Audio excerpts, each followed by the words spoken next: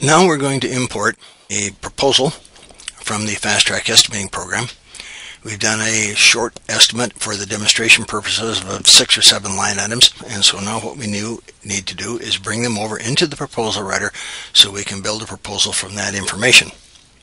So we click on the Import New Proposal Info from the Fast Track Estimating. Click on it and it opens a file. Now we go to, on the left hand side, we go to the C, and now we go to CPR, and now we go over to the Fast Track Estimating because that's where the file is stored. And now you'll notice down here at the bottom under the file name, ftec.mdb is already there, and this is the one right up here in the top we're after. So now we just click on this one, and now we click on Open. It takes a second for a load, and it pops up a list of all of the estimates that are sitting in the Fast Track Estimating program, and the one we're looking for in particular is the job number 2 for John Shuskabush, and he also lives in Camas, Washington. So we'll click on that one and we'll create a proposal.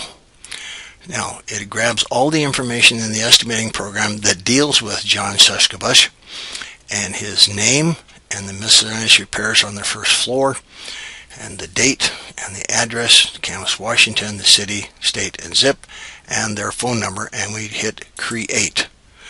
Now you'll notice it takes all the work language, and that's all it is in there, work language, and it plugs us in to our proposal. And you'll notice we have a couple of extra lines in there, so the first thing we're going to do is take those out, click there, and hit our delete clean, bring those up, and go down here. Okay, now the work language for our proposal is like this. Now on a job like a room addition or a kitchen, this will be several pages long, and it will all be unedited, as you can see in front of you here. So we're going to unzoom this, and now to build our proposal, we're going to do just like we did in the first program.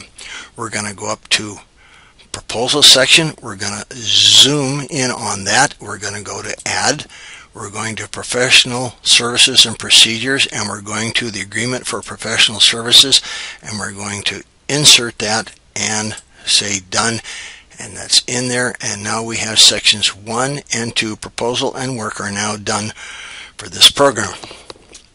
Now let's go down and add in the contract language that we need.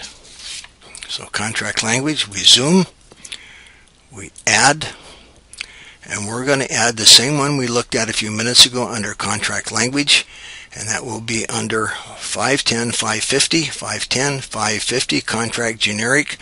Plug that in, you see all the language there, insert, and done. Now our proposal is all ready to be edited.